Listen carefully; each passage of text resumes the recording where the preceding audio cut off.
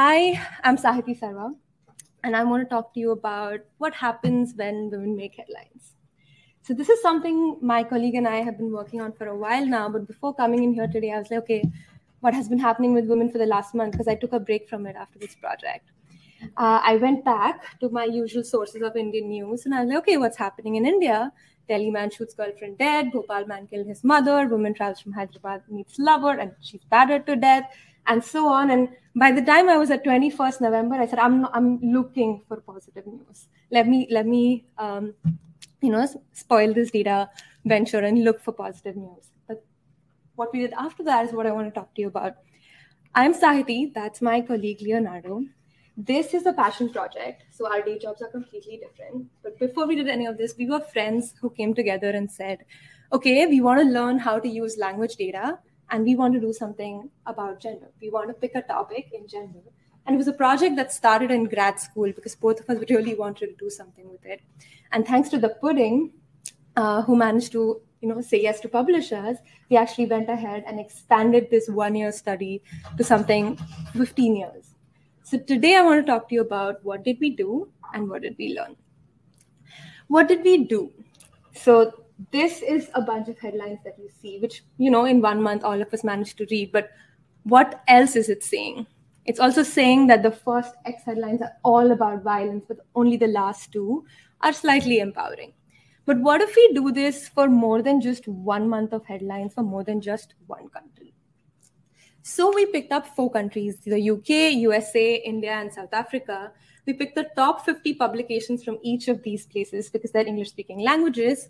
And for the last 16 years, from 2005 to 2021, we looked up all the headlines with the keyword tagged with women, lady, all of the words synonymous with it.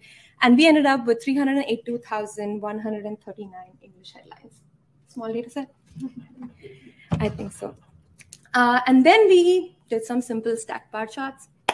We found that the first most commonly used word across all countries is man. Surprise, surprise.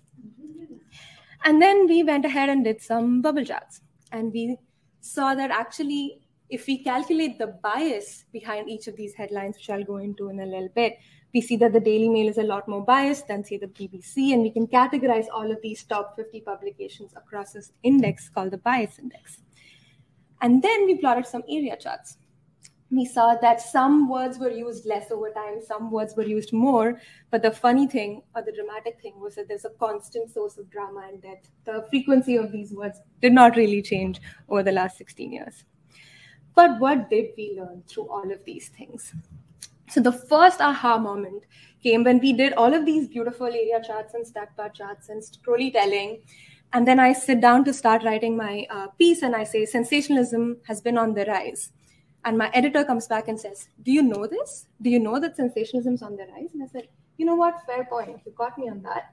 So I went back and I was like, I'm sure there is a source out there that tells me that sensationalism on the rise. If I call 10 people on the road today saying, are you reading more spiced up news headlines? They'll probably say yes, but no, there wasn't. So the simplest of charts that we made was, in fact, a line chart, mostly because it fills an information gap. This became one of our top highlights that we actually put out in pages because we see that actually when women do make headlines, it is more sensational than other news. And what else? The sensationalism has actually been on the rise for any kind of news over the last 15 years. This was a simple analysis, but somehow this is the first time it's been done on 300,000 headlines. What else? What was the other aha moment we had? This was a project where we both were data nerds, and we said, okay, we need to also brush up on our data skills, so let's learn how to automate this 300,000 headlines that we have. But what we realized is that automation is a lot of manual work where you're coding in context. You're coding the context in which you are operating in your problem statement.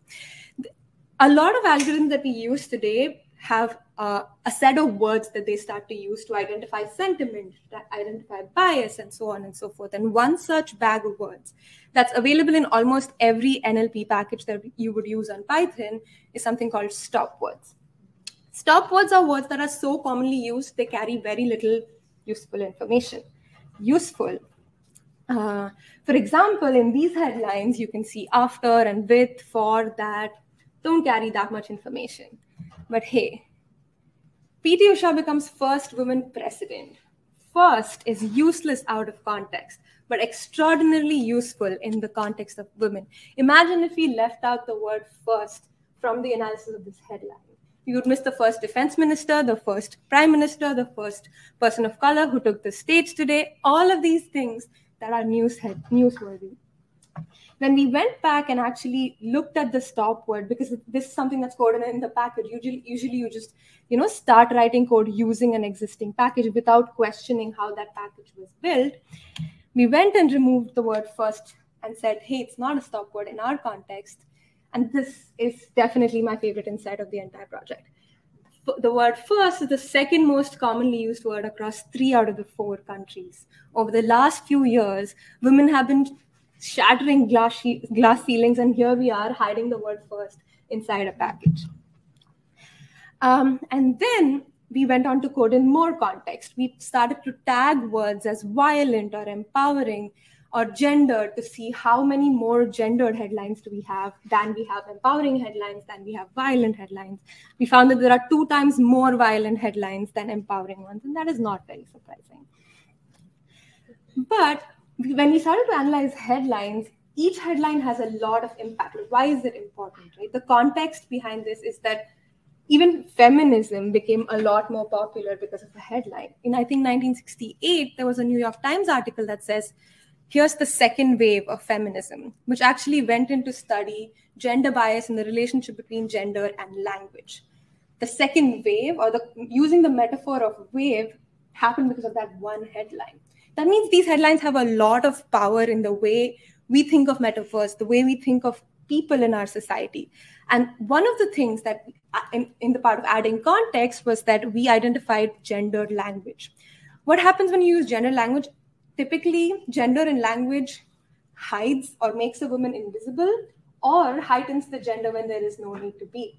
If you write a policy statement that says, if he is doing X, Y, Z, and completely remove the she, you are making the woman invisible. But if you are specifying that's a congresswoman and an actress and not an actor, you are unnecessarily emphasizing the gender of that person when it has no place to be there. And so we went on to find all of those words like actress, daughter, wife, mother. And then we went on to find words like emotional and support and care that are typically tagged along with feminine, or they're categorized as feminine. A lot of manual work behind this automation. And then we found that some headlines are more biased than others. For example, when you say daughter an emotional meeting with women, given life back by selfless courage of her dead mother, selfless courage is quite feminine. And that brings me to my last aha moment. Embrace the contradictions. I think the biggest lesson we learned from this is that the story of when women make headlines is full of contradictions. It shows that there was an increase in empowering words over the last 10 years, but we also see that a lot of headlines continue to remain biased. But the bigger contradiction is in the choice of the problem statement itself. We went on to say that words are a reflection of a society. Virginia Woolf, for example, would completely agree with me because she said since words survive the chops and changes of time longer than any other substance, therefore they are the truest. So actually studying the words we use when women make headlines is a true reflection of society. But I am from India, so all of the Eastern culture tells me that words can really only approximate. It's not a headline you're talking about, it's somebody's life or a family. And all of those nuances are never going to be captured in that one single headline. So are we really getting closer to the truth if we are analyzing these headlines? Well, I don't know, but I am here to keep trying. And I think I'll take the last minute that I have to say the last contradiction we had was to leave countries like India and South Africa out of these projects because it's so difficult to get data for them. But I think that is one we chose to stick with, and thank God for that, because a project like this opens a lot more projects and opens a lot more questions than it ever answers. So I hope, and that's a contradiction everybody here also is willing to embrace, and thank you so much for giving me this opportunity.